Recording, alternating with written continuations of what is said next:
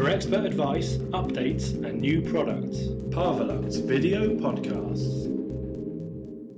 Good afternoon, my name's Mathias. I'm the Technical Director at Parvalux Electric Motors. Just going to spend a couple of minutes talking about APQP, or Advanced Product Quality Planning.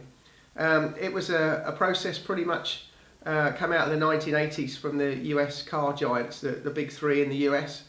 It's a process that allows the supplier to ensure that he develops and delivers exactly what the customer requires.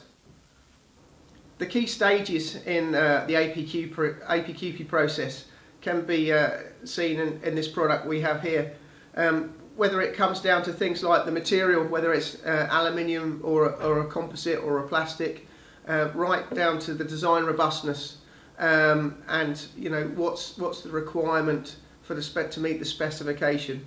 Again, it's very important early on to make sure that we meet the specification that the customer has, and often so the customer may not know the complete specification, and part of the APQP process is that the specification is obviously signed off by both parties.